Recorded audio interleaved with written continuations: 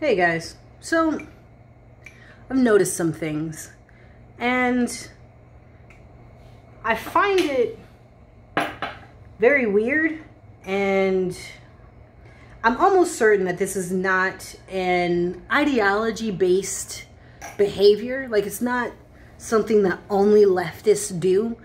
I'm pretty sure this is a human-based behavior, but I'm not on the far right or a conservative, so I don't know what the fuck they be doing in their house. I could only talk about what I've noticed and what I've seen and why I think it is the way that it is. So, in conversing on social media, and let's be honest, this is only on social media because we don't really be doing this shit in real fucking life, you know what I'm saying? But while on social media, I noticed that when we are talking to each other, you know, be it on Facebook, Tumblr, Instagram, Twitter, whatever the fuck, when we're talking to each other, I'm noticing that there are times when we talk to each other as if we don't know who the fuck we talking to. You know what I'm saying? As if we are talking to like a pre-constructed individual.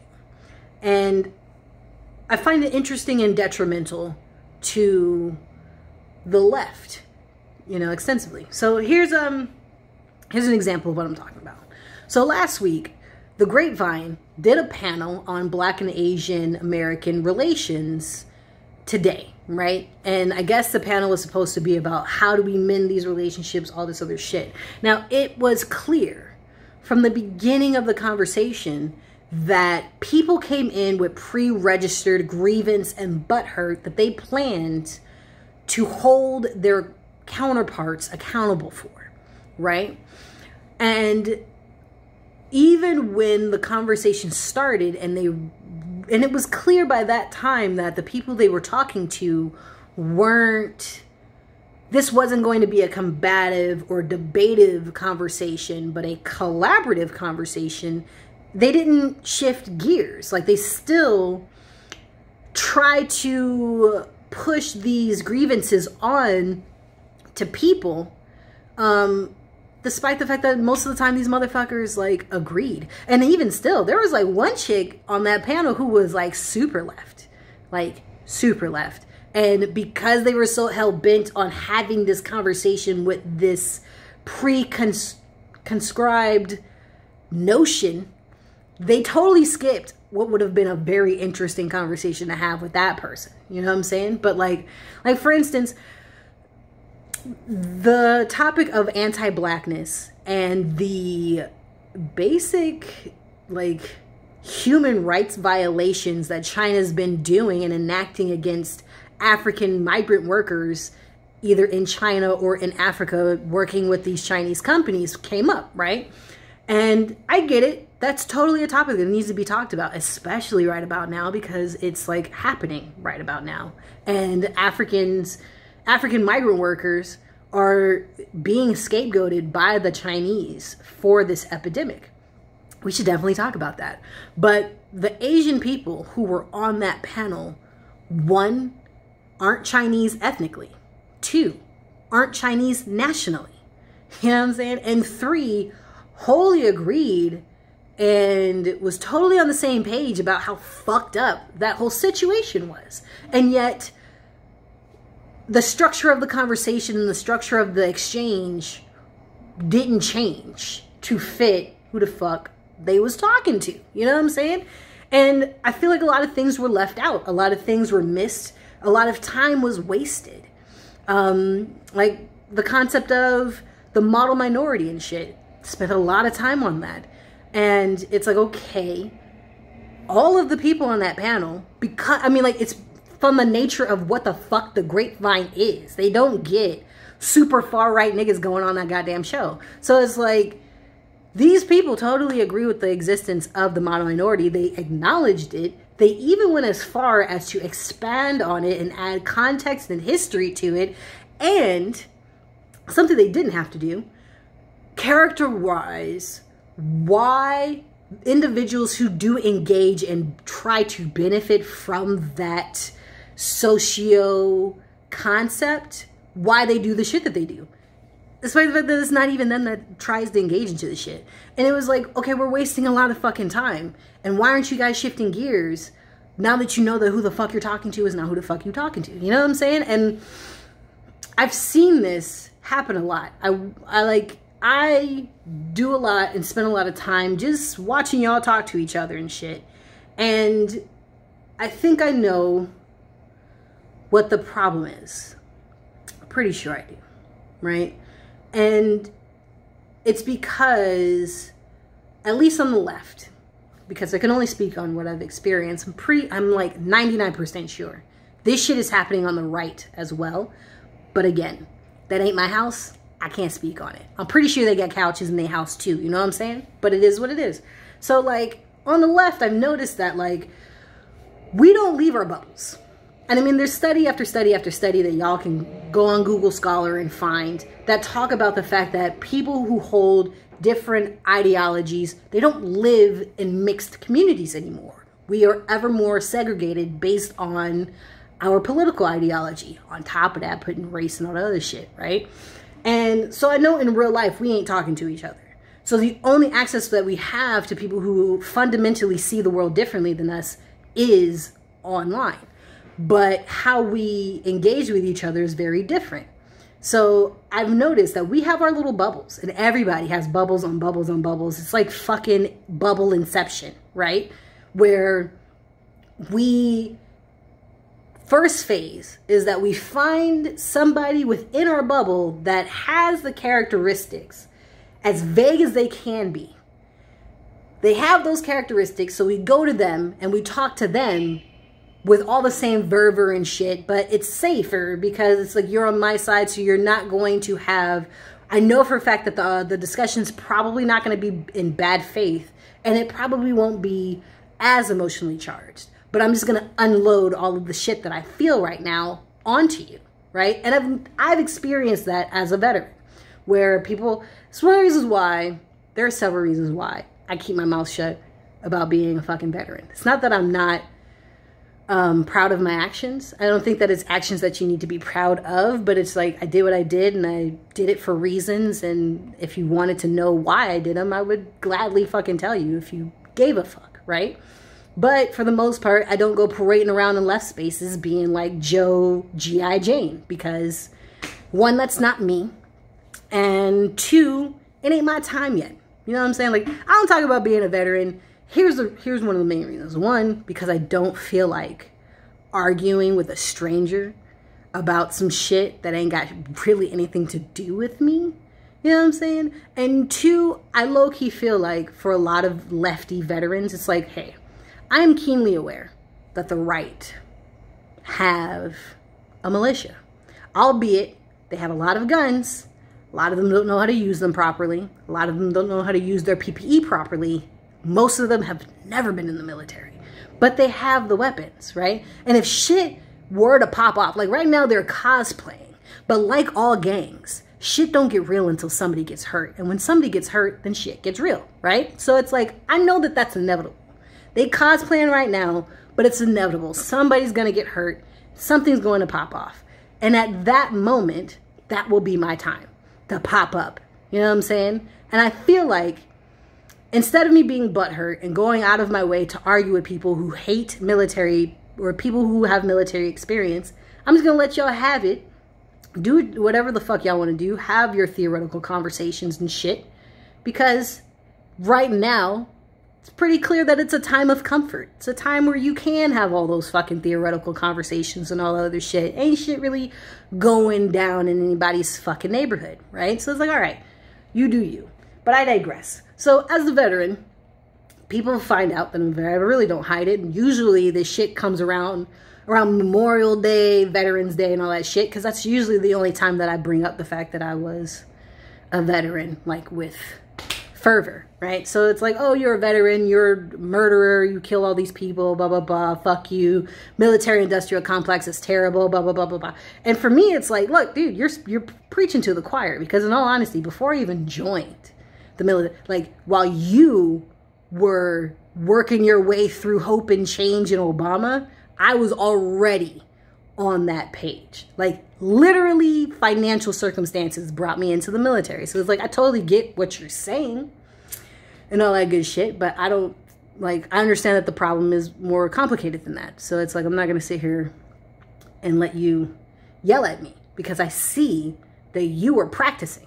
You're not talking to me, Haven. You're talking to whatever imaginary caricature you created in your mind, and you just want to have, like, you know, a practice run to see if if the arguments you've concocted make any fucking sense, or at least slap it hard enough for niggas to start liking all your shit a lot. You know what I'm saying?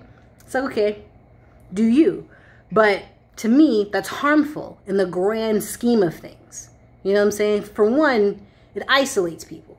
Like, there are some veterans who very much, like, I know a lot of them, who are very much lefty-minded. You know, there are certain things that just, like, on basis of principle, they adhere to. But they're not going to go into any of these lefty spaces, because who the fuck wants to sit here and argue with some fucking nerd for 3 hours? Nobody. I'd much rather be naked in my room masturbating.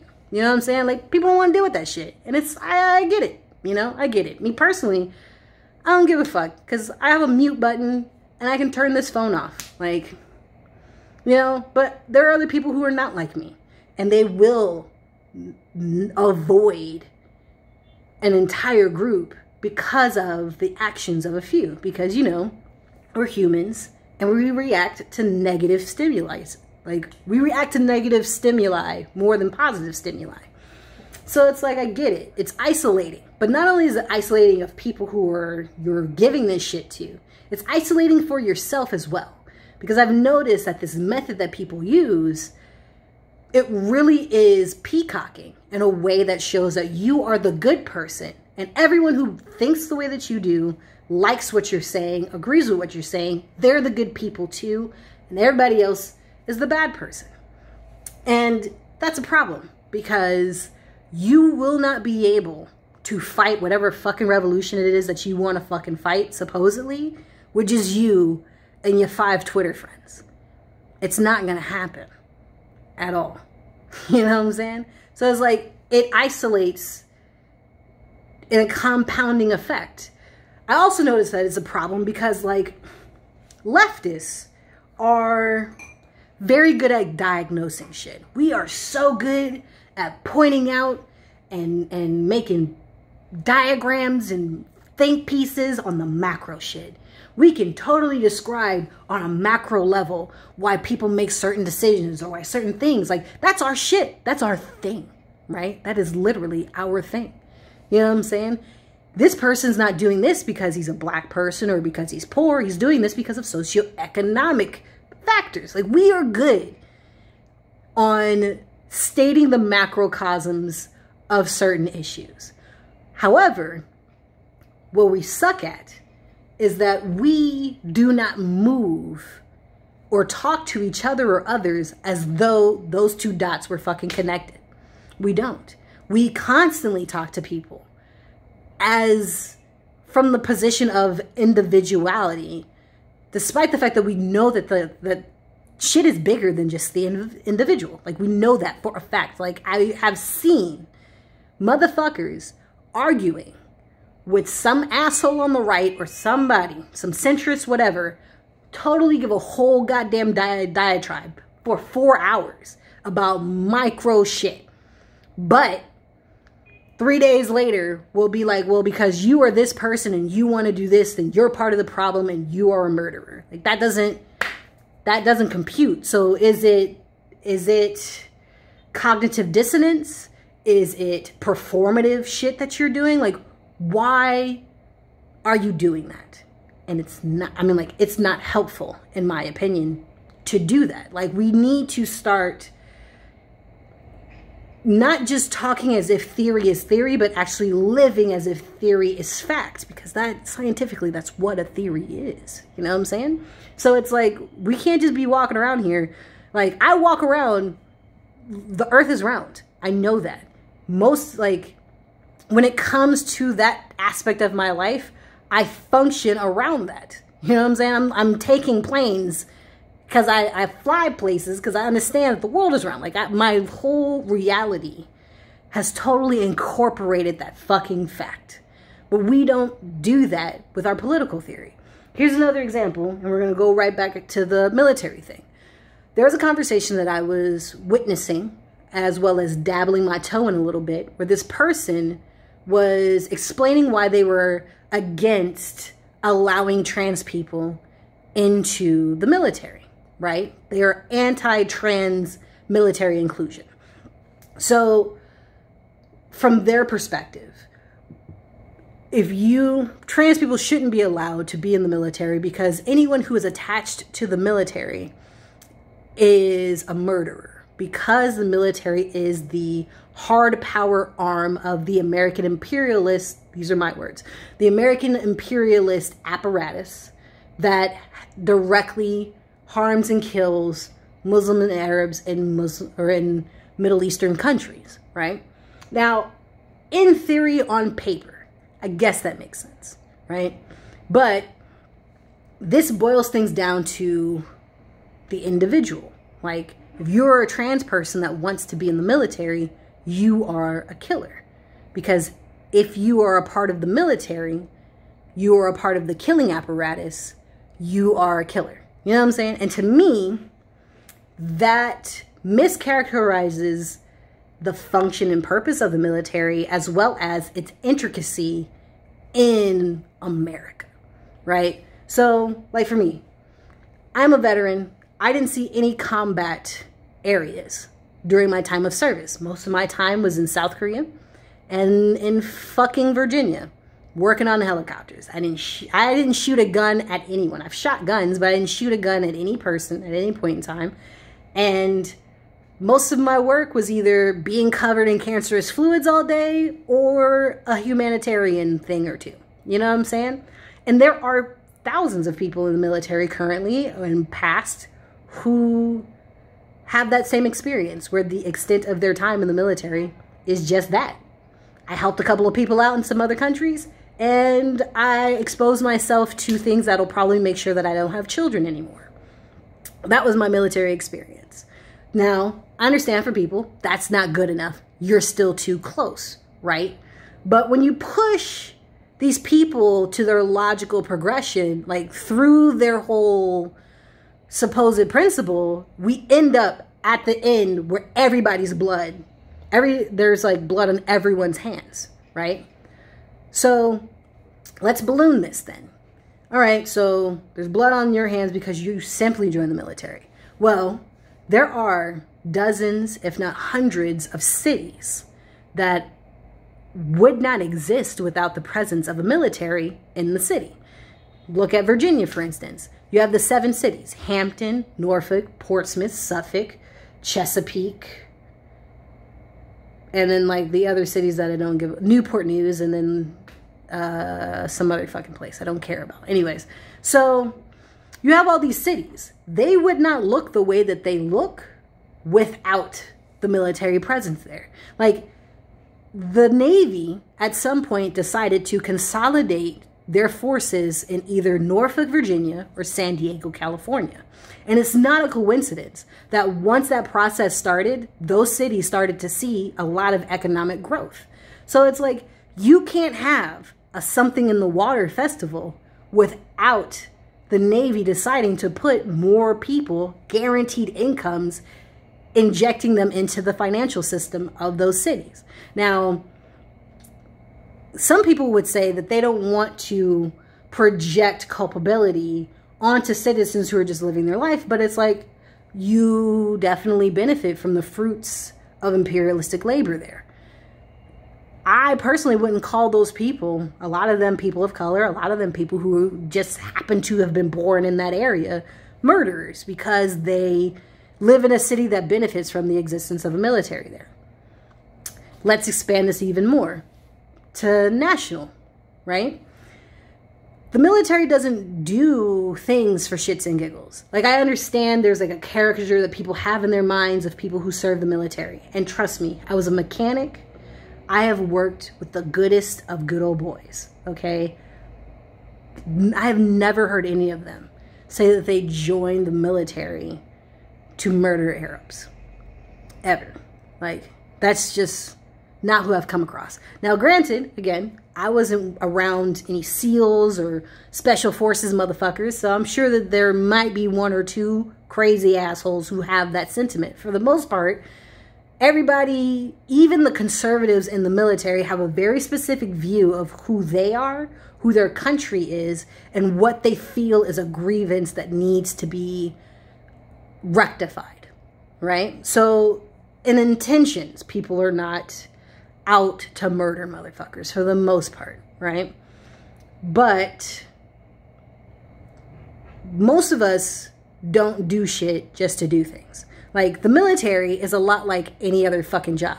Eventually, you don't want to do it anymore. Eventually, you just want to stay at home, butt naked in your house, eating ice cream. You know what I'm saying? You don't want to do a bunch of shit, but you got a job, you need to pay bills, you know? And that's how a lot of people treat their time in the military. So these missions, these jobs, these accomplishments, these goals that we are going for in the military, they don't happen for nothing. One of the jobs of the Navy is to ensure the security of market straits for the seas. So basically, it's just to be the security guards for all the shit that Americans want to buy. So on LeftTube, all that merchandise that you motherfuckers be buying from your favorite LeftTuber and shit, like, all of that comes from someplace. And thanks to the rise of globalization, they have made it so that one of the most important things about hard power is to ensure that the market remains calm. Now, that's definitely a problem, in my opinion. Like, it's a problem. Like, there's a reason why we're having these wars in these specific Middle Eastern countries, or in these specific areas, mostly in the global south, because the stores are in the north. Everywhere where people want to buy shit is in the north. It's not where things are getting manufactured. And globalization kind of forces the powers that be to have these proxy wars in places where it will impact the markets as minimally as possible. It's one of the reasons why you're not going to really see a blow-for-blow fucking fight between China and the United States. Like, both of those nations depend entirely on the markets being chill as fuck. So they're going to try to have these little fights. It's like someplace else. They want to do it someplace else. It'll happen someplace else. And that's because of globalization. Now, if that's the case, and by the logic that certain people want to push, that would mean that anybody and everybody in the global north, whether you're poor, whether you're homeless, whether you're rich, any of that shit, because you live in these countries, you are a murderer, because you are attached and involved in the process and apparatus of the military-industrial complex. Like, this is literally how intricate the military-industrial complex is. Now, me personally, I don't like that thinking, because it ignores the fact that the military-industrial complex is big enough. Like, when you get big enough to the point where everybody is culpable, then it's not an individual problem. It's not like, hey, we can just stop everybody from doing something and then it'll be okay, because that's not fucking true. It's just not. It's like global warming. The problem is more than just plastic straws, my dude. Like, the problem is huge. And if we want to change this, we need to start thinking, moving, and talking, and incorporating that fact into our reality. And I don't think that we do that, right? I do not think that we as leftists, we make these identifications, we make these connections and these think pieces to point all this shit out, but on our day-to-day, we don't act like that. We don't act like our think pieces are real. And to me, that's a problem. You know what I'm saying? To me, that is how we get blind spots. That's how you end up not being able to answer questions or provide solutions that legitimately address what the fuck it is that we are pointing to. You know what I'm saying? Like, it should be more than just, oh, here's the problem. Can you believe this problem exists? Look at this. I should have known. Like, it should be more than that. We need to be incorporating how we move in this way.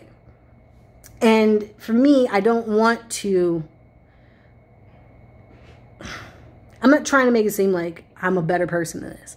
I understand, and I have absolutely functioned in this way. You know what I'm saying? And I know why we do it. I know that when it comes to the fact that we only have these debates and conversations online, it makes it very easy to be tribalistic. Very easy. And there are tribes within tribes. You know what I'm saying? There's tribes within tribes within tribes. Like I said, bubbles within bubbles. Bubbleception. So it's like, it's very easy. But we're not moving anytime soon. It's not like we're going to move to, I mean, well, I don't know if the economy gets bad enough and everybody has to leave the cities, because that's really what would need to happen. There would need to be an infusion where either we go to them or they come to us, but we're not living in the same America, in the same area. We physically don't live next to these people. A lot of us don't. Like, even in places like Washington State, a lot of the lefties, like, you have to fucking buy a car. Like, that's the craziest shit. Do you notice that? Like, you have to buy a car. Like, Richmond, Virginia, for instance, right? Like, they have, like, every 15 minutes, the far-right motherfuckers are butthurt about something, and they come out with their guns to protest some shit. It could be the most mundane shit. It can be some real shit. They just want a reason to go out there and just hurt people's feelings and be provocative, right? So they go out there and they do that. But most of those people don't live in Richmond City proper. Like, they gotta burn some gas to do the shit that they do. You know, like, we don't live around each other anymore. So it's like, we have to change how we're conversing. And at the very least, how we talk to each other within our bubbles. How we address people within our bubbles. You know what I'm saying? Like, and I get it. It's hard. It's hard. Trust me. Because technically, the way that I'm defining the left, K-Hive is in that bubble. And, you know, it's hard as fuck to talk to those people. It's hard. It's hard. They make it hard. They do. They make it difficult. I totally get it. It's hard to have a good faith conversation with them. It really is. Like, I feel like there's no way that you can have a good faith conversation with a K-Hive person through text, like through zeros and ones. It has to be in person because everybody's performing. Everybody, you know, they got their scripts and they're ready to go. And I'm starting to see the chasm where parts of the left, especially the far left, are segregating. There's a wall being built, and we are no longer incorporating center left people into our dialectic. Like, I'm starting to see the same pattern that we do with people on the far right, where we send out scouts to go and see what the fuck, whatever. Like, we go out there, we send out scouts for some reconnaissance, some surveillance. You know, we go out there, we have somebody have like a 3-day debate with some asshole who just so happens to fit exactly the worst and strongest stereotype that we have concocted in our bubble. And then we take screenshots and bring the receipts back to the bubble for self-confirmation of how much of an asshole that other group is. And I'm noticing that that behavior is happening within the left bubble now. We are building our walls. So the donuts and the blue caps and the K-Hives, we are slowly but surely pushing those motherfuckers there. And we are slowly but surely building our mascots for them. And I'm pretty sure at some point, just because people are human, they're going to lean into the mascot that we've gave them. Just like the people on the left leaned into the mascot they gave us, as in Bernie Bros and all this other dumb shit and all that crap. So it's like, this is why I think it's a problem. This is why I think that that way of communicating through social media can be damaging.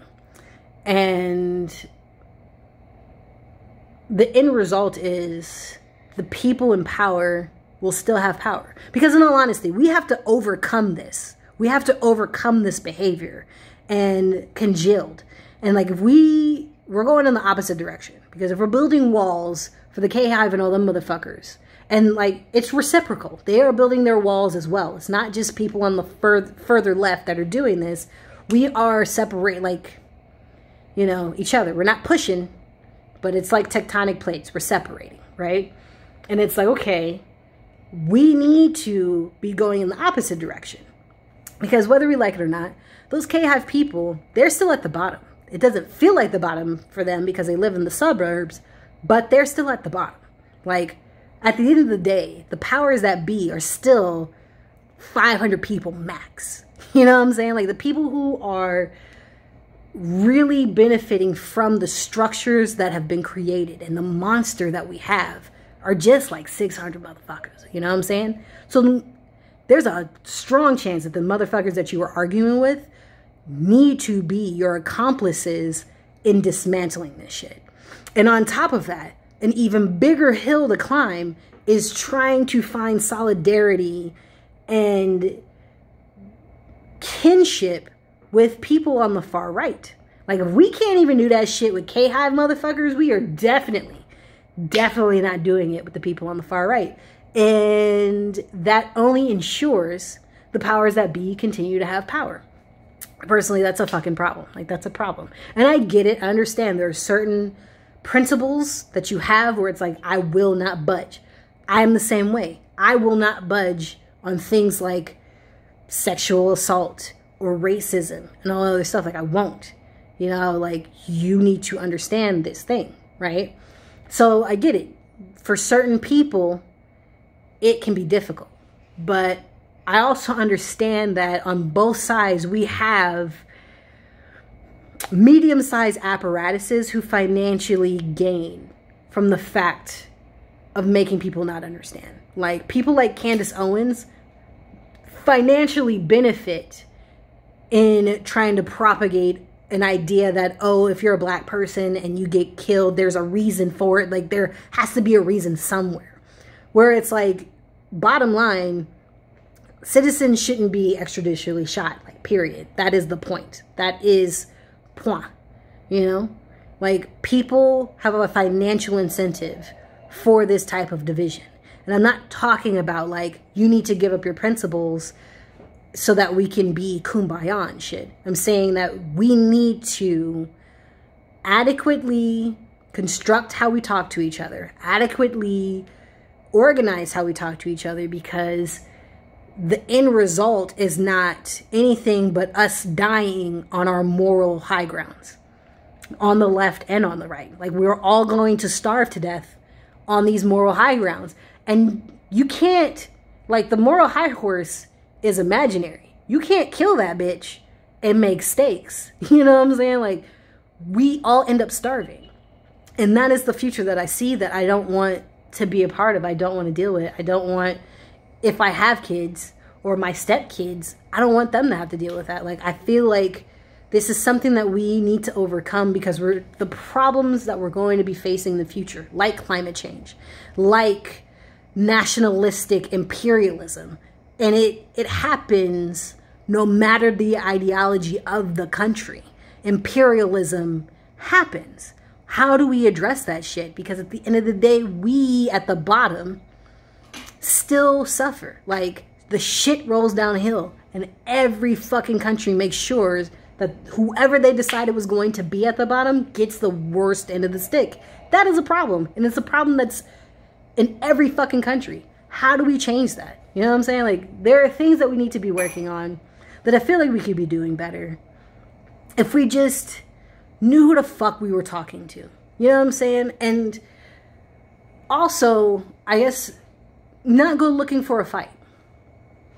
You know, because I think that for one of the reasons why we talk to each other as if we are the nigga that we want to be talking to is the fact that we don't want to like waste our time and energy and drain ourselves on bad faith arguments, because there are scouts. You know, there are people who come from either side or either ideology who are just looking for caricatures. They're just looking for receipts to create, to bring back to the fucking hive, to bitch and moan about. That's it. And that can't be sustained. You know, I think it's good for us to identify when people are trying to do that.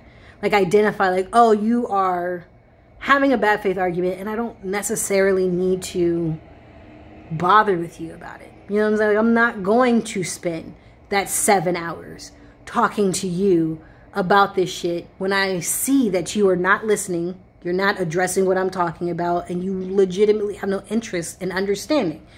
I'm not going to do that. I'm not going to spend 7 hours trying to convince you to have a good faith argument. Fuck that. You know what I'm saying? Like, that's not, you know, that's not valuable time spent, in my opinion. But I also know that it's difficult because that's kind of how these social media platforms are structured. They're structured for that type of communication. Like, it's not structured to have constructive communication at all, ever. And I think that if we were to start, I mean, like, I don't know. I don't really know how to properly or adequately shift that. People's behavior and culture would have to change. And I don't know how to, I don't know what the solution would be to change that. I don't know how we would fix that. Other than me, myself, trying to just have good faith arguments and debates and conversations and collaborative conversations, and just not start bad faith arguments, because I do that sometimes, like, let's be real, and not exacerbate bad faith arguments, because I also do that, and not, you know, like, RSVP the invitation to a bad faith argument, which I also do sometimes. Like, these are behaviors that I probably should also, like, I don't know. I'm not calling on for shit that I don't also do. And I feel like because I'm identifying it in myself and I've seen it in others, that maybe it's, I don't know, maybe it's something we should try to, like, work on and shit. I know it's easier said than done. But now, like the good lefty I am, I just diagnose some micro shit. So, let's see how we fix this, I guess.